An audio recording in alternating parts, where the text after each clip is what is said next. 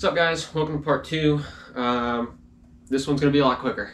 So the first one, I definitely underestimated the time to record all that, and what should have been a 2-hour job ended up being probably 4 or 5 in the garage, and then another countless amount of hours editing all that stuff down.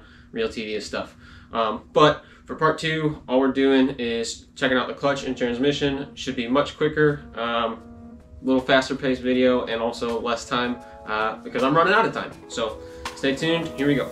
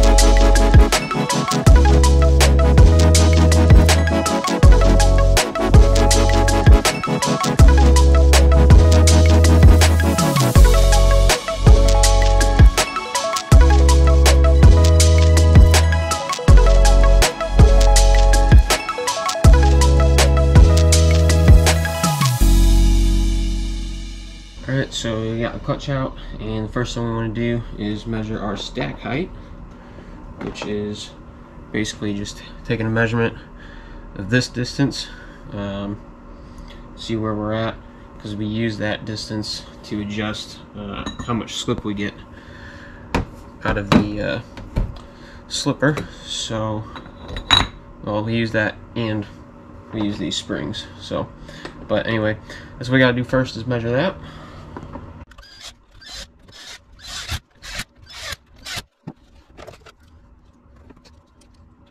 We're at 39.5753, 39.5, which I think is exactly where I want to be. Really shouldn't have much wear on it. I don't know, I think I did adjust it once in the middle of the season, so it's probably got maybe 500 miles on it, or since the last time it was adjusted, but I'll check my notes, see what they say. Okay, so yeah, like I said, just measured that, 39.5, and looking at my notes from last year, don't know if you can really see that, but that is, we were at 39.7, and 39.5 is pretty much the limit, so we wouldn't want to go any smaller. There we go. Or any shorter. We might, if we did, get slipping when we don't want it. But I think we'll start with that. Now we just need to get an old transmission shaft. Can't really remember where I put it. Might have lent it to somebody. But stick an old shaft in a vise, throw the whole clutch assembly on it so that we can measure the stroke.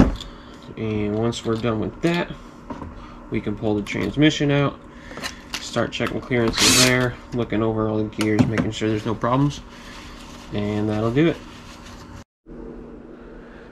Okay, so we got our indicator hooked up on the pressure plate of our clutch. We're zeroed out. Basically, we're just looking to see how much does our pressure plate lift as we spin the basket, because that's putting it up on the slider ramps.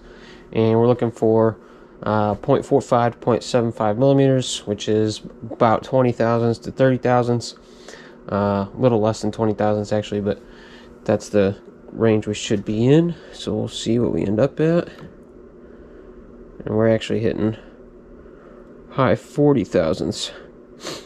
About 47, 48. Yeah, 47 or 48,000. So we got a bit extra stroke there. It's gonna give us a lot of slip. I think I'll probably actually throw a thicker steel in to bring that down just a little bit, and we should be good.